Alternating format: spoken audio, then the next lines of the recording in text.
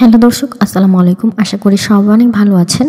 তো আমি সেদিন যে মাগুর মাছ কিনে এনেছিলাম আজকে রান্না করছি। আর আমি এটাকে 1 ঘন্টা এভাবে কেটে লবণ পানিতে ভিজিয়ে রেখেছি যাতে মাছের যে কেমন একটা গন্ধ থাকে সেটা চলে যায়। আর মাছগুলোকে আমি ছোট ছোট পিস করে কেটে নিয়েছি। আর এখানে হচ্ছে আমি ইলিশ শুটকি রান্না করছি। আজকে বেগুন দিয়ে ইলিশ শুটকি রান্না করব। আর অন্য চুলায় আমি মাগুর মাছটা বসিয়ে দিয়েছি, জাস্ট ভুনা করছি আর কি। আর রান্নাবান্না শেষে আমি কাঁচা আমের চাটনি বানাচ্ছি। আসলে আমার ঘরে আম পড়েছিল, 2টা আম আমি রমজান মাসে বাজার করে এনেছিলাম, হয়তো বা আপনারা দেখেছেন। তো ভাবলাম যে আমগুলো দিয়ে আমের চাটনি তৈরি করে ফেলি। আর যেহেতু কাঁচা আম, এর কারণে নষ্ট হয়নি, ভালো ছিল। তো এখন আমি আমের চাটনিটা তৈরি করে নিচ্ছি। আর আমি গুড় দিয়ে তৈরি করেছি, প্লাস হচ্ছে চিনিও দিয়েছি একটু। আর আমার এই আমের চাটনিটা হচ্ছে টক, ঝাল আর মিষ্টি, তিনোটা একসাথে। আর আমি আমের আচারের মধ্যে তেমন বেশি মশলা ইউজ করি না, যেমন ধনিয়া গুঁড়া, জিরার গুঁড়া, এগুলো আমি দিই না। জাস্ট চিলি ফ্লেক্স আর হচ্ছে 5 ফোড়নের গুঁড়া, এটাই আমি ইউজ করি। আমার কাছে সিম্পল খেতে ভালো লাগে। অনেকেই দেয়, যার যেটা পছন্দ আর সেভাবে তৈরি করে। আর যে কোনো আমের আচারে গুড়টা দিলে খুব সুন্দর একটা কালার আসে আর খেতেও একটু ভালো লাগে, এর কারণে গুড়টা দেওয়া ভালো আমার মতে। আসলে আমি আমের এত বিশেষজ্ঞ না, আচারের প্রতি। তো আচারের প্রতি আমার আইডিয়াটা খুবই কম।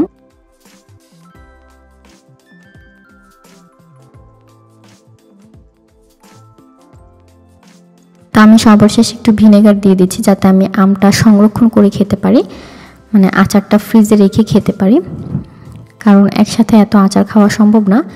তো আচারটা আমার রেডি হয়ে গিয়েছে। এখন আমি আচারটা একটা বাটিতে তুলে নিচ্ছি। আর আচারটা বানানোর পর আমি এখানে রেখেছিলাম ঠান্ডা হওয়ার জন্য, কিন্তু ঠান্ডা হতে হতে আমি অর্ধেক আচার খেয়ে ফেলেছি রান্না করতে করতে। তো এর কারণে আমার দাঁত প্রচুর চুকা হয়ে গিয়েছিল, আমি দুপুরবেলা ভাতই খেতে পারিনি, এমন অবস্থা হয়েছে। তো আমি আমটা একটা বাটিতে তারপর নর্মাল ফ্রিজে রেখে দিব।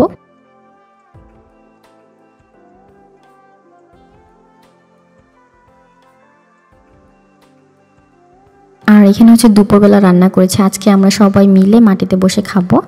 আর রমজান মাসে মাটিতে বসে খেতে খেতে খুব ভালো লাগে এখন।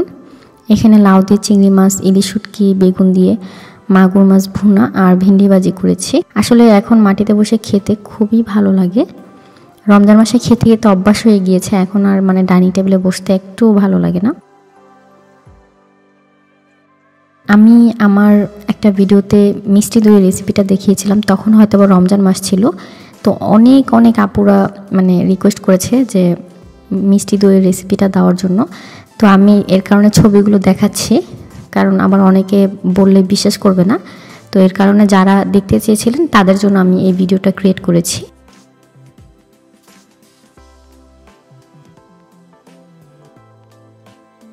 তো এখানে আমি টক দই নিয়েছি। আমি ফুল ক্রিমের যে টক দইটা থাকে সেটা নিয়েছি, কারণ মিষ্টি দইটা বানাতে হলে টক দইটা ফুল ক্রিম দুধের তৈরি টক দই নিতে হবে। আমি এই কোম্পানির টক দইটা ব্যবহার করেছি, কারণ অনেকেই জানতে চায়। আর যারা ফ্রান্সে থাকেন তারা কিন্তু অবশ্যই এটা সহজে পেয়ে যাবেন।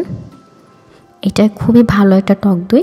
তো আমরা ছানার জন্য যেই কাপড়টা ব্যবহার করি, ছানা ছাকার জন্য, আমি ঠিক সেরকম একটা কাপড় টক দইটা পানিটা ছেঁকে নিব, 1 ঘন্টার জন্য ঝুলিয়ে রাখবো আর কি, ছানার মতো করে। আর অন্যদিকে চিনির ক্যারামেলটা তৈরি করে নিচ্ছি। এখানে আমি 1/4 কাপ চিনি নিয়েছি। তো চিনির ক্যারামেলটা তৈরি করে নিলাম। কালারটা একটু ডার্ক করতে হবে। তো এখানে দিয়ে দিচ্ছি প্রায় 2.5 কাপের মতো লিকুইড দুধ। এখানে আমি ফুল ক্রিম লিকুইড দুধটা নিয়েছি, আর দুধটা একটু জাল করে নিয়েছি। আমি প্রায় 3.5 কাপের মতো দুধ নিয়েছিলাম, সেটা একটু জাল করে তারপর ঘন করে নিয়েছি। কারণ দুধটা যদি ঘন না করেন তাহলে কিন্তু দইটা খেতে মোটেও ভালো লাগবে না। তো এখানে আমি আরও 2 টেবিল চামচ চিনি দিয়ে দিলাম, যাতে খেতে ভালো লাগে। আর আমি কিন্তু ক্যারামেলটা ইউজ করেছি। তো চিনিটা এর কারণে আপনারা আপনাদের স্বাদ মতো দিবেন। আমার জন্য 2 টেবিল চামচটা পারফেক্ট। তো দই থেকে এই পানিটা বের হয়েছে।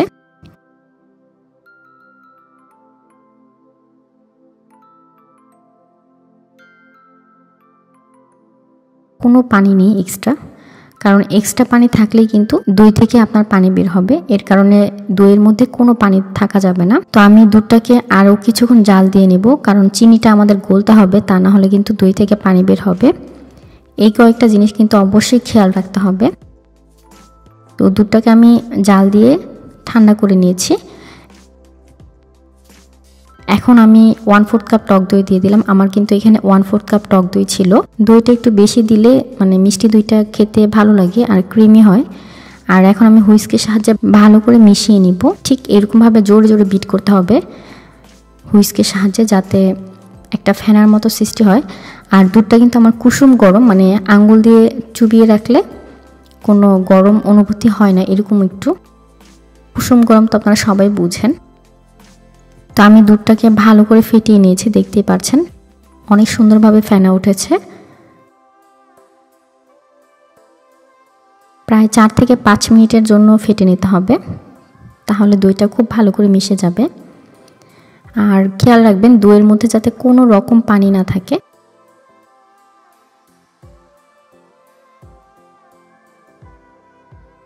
তো এখন আমি একটি মাটির পাত্রে দুধটা ঢেলে দিলাম। আর মিষ্টি দইয়ের জন্য মাটির পাত্রটা বেস্ট আমার মতে, তাহলে দইটা খুব সুন্দর করে বসে। তো আমি মানে দুধটা একটু উপর থেকে ঢাললাম আর উপরে একটা ফয়েল পেপার দিয়ে কভার করে দিয়েছি। এখন আমি এরকম একটা মোটা হাঁড়ি নিয়েছি, মানে এটার আস্তরটা একটু মোটা। আর আমি সবসময় কেক বেক করার জন্য এই পাতিলটাই ব্যবহার করি, দেখতে পাচ্ছেন পাতিলটা। তারপর আমি এখানে জাস্ট একটা টাওয়াল সেট করে দিলাম, কোনো হ্যাঙ্গার কিংবা কিছুই দেইনি। আর চুলাটা কিন্তু এখনও অন করিনি আমি। তারপর আরেকটা কাপড় দিয়ে দইটার পাতিলটা রেখে দিলাম। আমি এখানে ডাবল কাপড় ইউজ করেছি, যাতে মানে তাড়াতাড়ি হয় দইটা।